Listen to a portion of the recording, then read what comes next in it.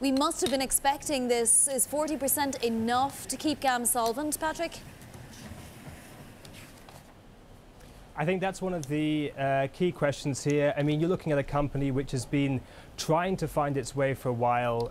GAM is an asset manager listed in Switzerland, but with operations in both Switzerland and the UK. They had a scandal 18 months ago that led to the loss of one of their biggest funds, and also to about 30 or 40% afterwards of the key money-making assets. So, what our story says today basically is that costs will be reduced by about 40% as well under one scenario.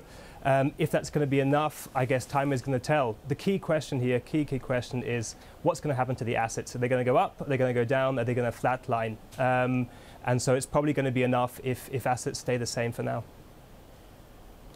So just Patrick, picking up on that, it's going to be interesting to see whether you can cut your way back to growth, but clearly they need to do that. They need to rebalance the ship a little bit. What do we know about the actual strategy that is going to take this business forward, where the focus is going to be? Will it be different to what it was before, and how different? I think if the assets stay at the same level as they currently are, it's fundamentally still an okay strategy.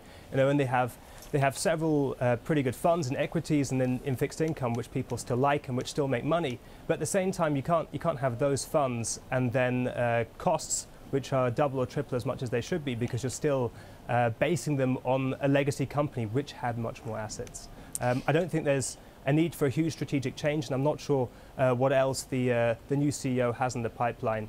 I think at the moment it's just cuts which are necessary to bring the company back to profitability. But like I say, what I'm hearing is just one scenario, and no final decision has been taken yet. Let's just put it all in perspective. GAM had 863 staff as at the end of June, so we were talking about anywhere between 250 and 350, according to people familiar with the matter. Where would they go, Patrick? Are hedge funds sort of thriving, or asset managers like this thriving in Europe? Would banks be thrilled to get these GAM cast-offs? I think what we're looking at here is more the back office and support side. GAM already cut about 10% of its workforce earlier this year, and that was mostly the investment professionals, the really high earners, the front office people, and the people managing the funds. And what they're now looking at is the back office and support, which probably has not seen the same cuts yet.